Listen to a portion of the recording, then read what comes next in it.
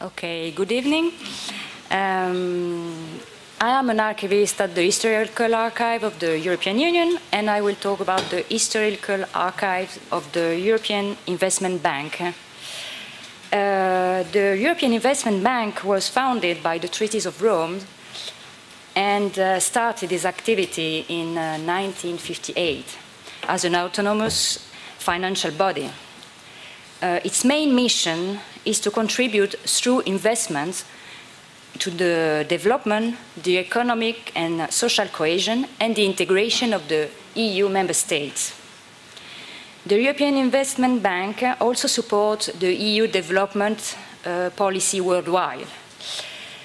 And its historical archives is deposited in the Historical Archive of the European Union, which is part of the European University Institute and is the official archives for the historical document of the EU institutions after a period of 30 years.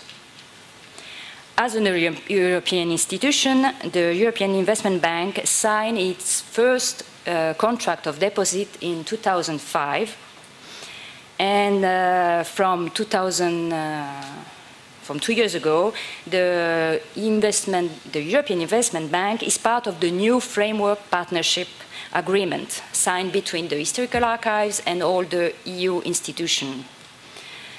In 2009, 2 fundamental texts were posted on the website of the bank about the rules governing the availability and the transparency of its archives. In the review of public disclosure policy, we can read, the European Investment Bank's disclosure policy is founded on a presumption of disclosure of information in line with the EU legislation. Those of the EU member states and internationally accepted principles. All information held by the bank is subject to disclosure upon request, unless there is a compelling reason for non-disclosure.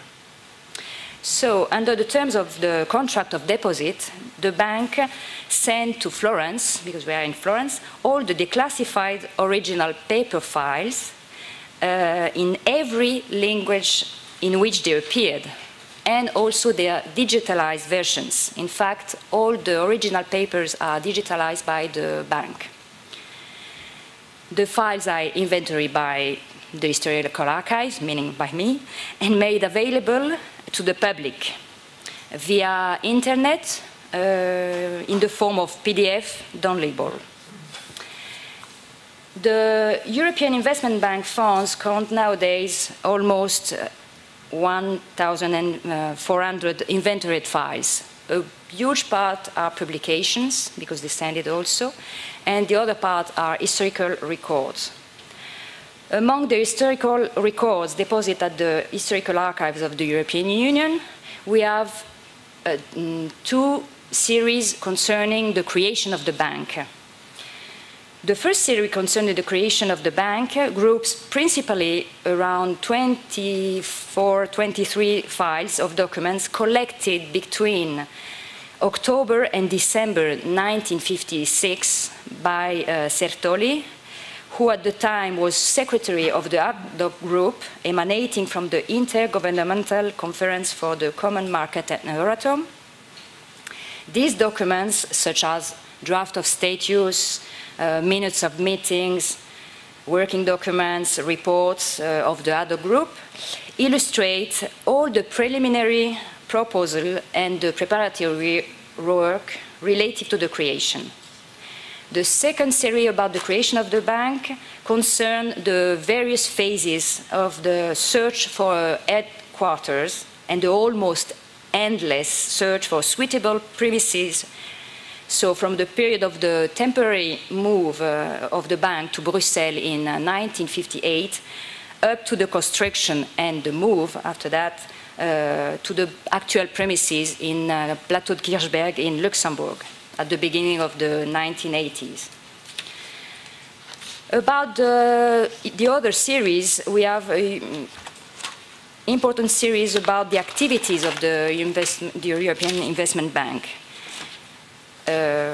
One of the series which gave a good view of these activities and of the decision-making are the minutes of the Board of Director meetings from the beginning, from 1958 to the 80s. The Board of Directors has sole power to take decisions in respect of loans, guarantee and borrowing. And they meet around 10 times a year, and each minutes of meeting include, apart from the member list and the agenda, also the deliberation and the decision made for the loan proposal and the loan programs.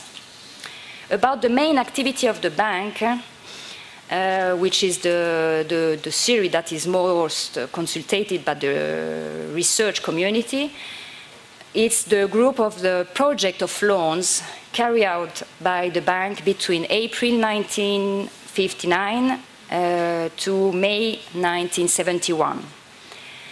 We are talking about 26 projects financed by the bank during this period.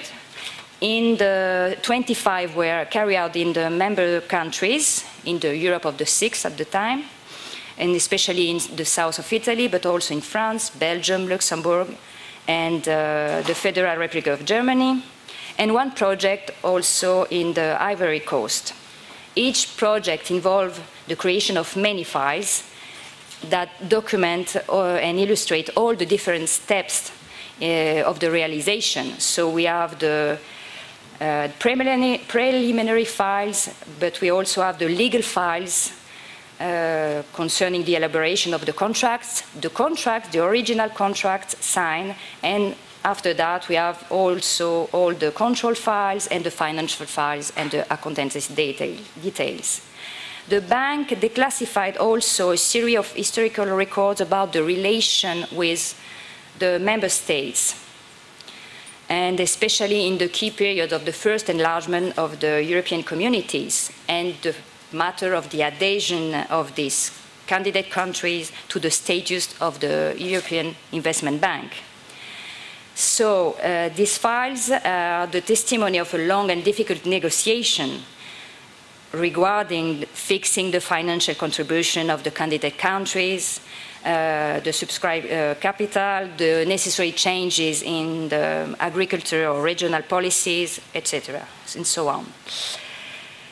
Another series of files concern the relations between the European Investment Bank with some international banking community or financial bodies, and in that case they send the documents about the relation with the World Bank. This series regards the relation between the bank in Luxembourg and the World Bank between 58 to the 80s.